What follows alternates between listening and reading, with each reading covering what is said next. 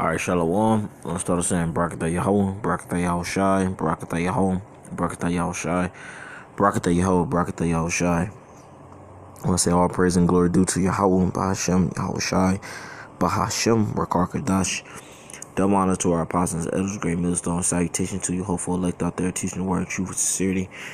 Alright, I'm the brother Omar, coming back at you with another video. And, real quick, I just want to make it brief. It's gonna probably be titled knowing the times, what spirit should you be in.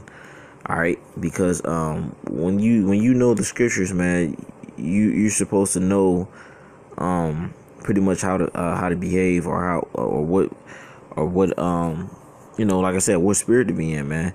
All right, and not be in like, if you know the scriptures, you should know what's coming. So should you be in a laughing, giggly, unserious disposition, all right, or should you be in a more, serious, contrite, spirit? So, without further ado, I'm gonna just get into it. This is Sirach chapter 7 verse 1. It is better to go to the house of mourning than to go to the house of feasting, for that is the end of all men, and the living will lay it to his heart. All right, why is it better to go to the house of mourning? Because you understand, the times that we're in. All right, verse 3, it says, sorrow is better than laughter. Excuse me. It said, for by the sadness of the countenance, the heart is made better. It says, sorrow is better than laughter. And the reason why is because a person that is sorrowful, it's more than likely you understand, the situations that you're in, rather than always having like a giggly, laughy, lovey-dovey, spirit. And say, for the sadness of the countenance, it say, for by the sadness of the countenance, the heart is made better, the mind, It said, the heart of the wise is in the house of mourning, but the heart of the fools is in the house of mirth.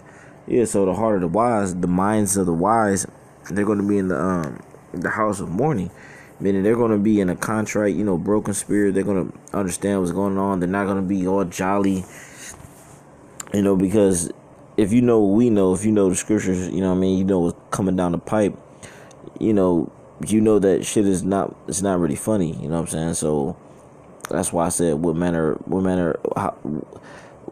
of person you ought to be, pretty much, or how serious should you be, Let's say, but the heart of the fools is in the house of mirth.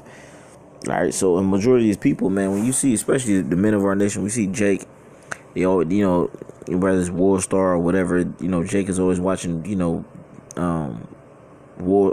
Jake is always, doing pranks, or skits, or jokes, even when you watch that show Wildin' Out, Jake is always in that spirit, man, trying to have a good time, trying to chill, chilling more than, learning about their culture and learning about wisdom and how the earth,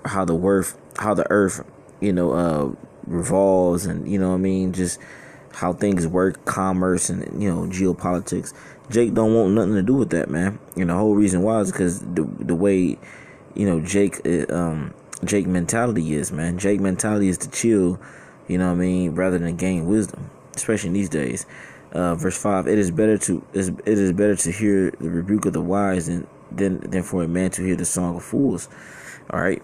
Let me see. And this is the main point I want to expound on. Verse 7, surely oppression maketh a wise man mad, and a gift destroyeth the heart.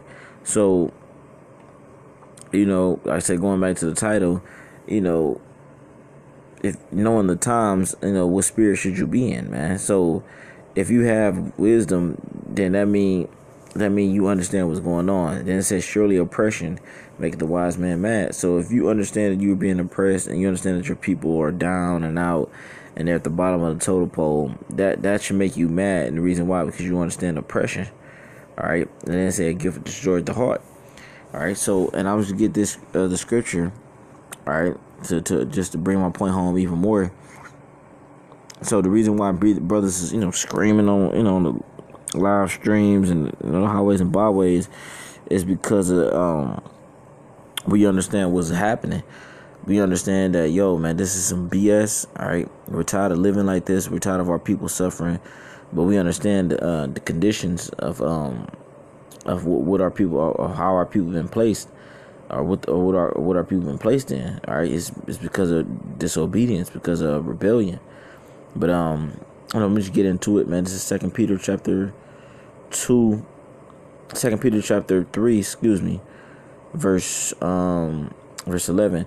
Seeing then that all these things shall be dissolved. All right, talking about pretty much America, all right, and other parts of the world, all right, because the Lord is going to command these nations to shoot missiles upon each other, and they're gonna dissolve their nations, or their kingdoms, with those missiles, with those arrows. It say, seeing then all these things shall be dissolved, what manner of persons ought ye to be in all holy conversation and godliness? So if you understand what we're talking about, you understand that America is going to get destroyed, and other parts of the earth is going to get destroyed, and the famine is coming, physical and by the word, food shortages, and people, cannibalism, all sorts of other, just pretty much bad, evil times. What person are you to be, man? What spirit should you be in, man? Like I said, man, Jake don't understand what's about to come down the pipe, man. They think it's a game. They think we're out there for a show. They think we're out there, to get paid, or whatever the fucking case is, man. But bringing verse 11 back, 2 Peter 3 verse 11. Seeing then that all these things shall be dissolved, all right, because the missiles will hit this place.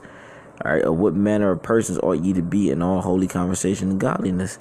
All right, so like I said, man, you should be you should pretty much be speaking about the scriptures, man, all day, every day, man. All right, some folly here and there, but for the most part, your conversation and your thought process should be surrounded by these prophecies, man.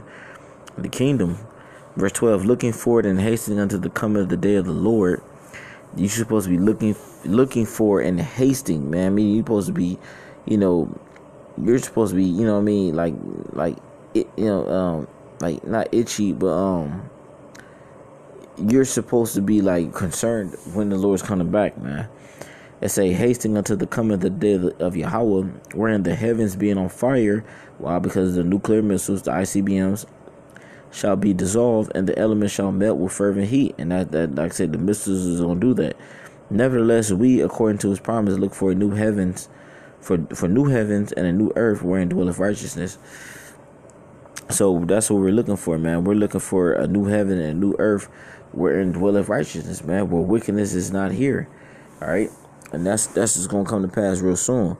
But like I said, man, the main point of this lesson is knowing the times. What spirit should you be in, man? Like I said, because Jake tend to play too damn much, man, and all that playing and laughing and ha and kikiing is gonna catch up to you, man. All right. So with that, I'm gonna give all praise and glory to Yahweh, Bahashem, Yahushai, Bahashem, Karkadash. Double honors to our apostle Ezra Millstone. Salutations to her full elect. Shalom.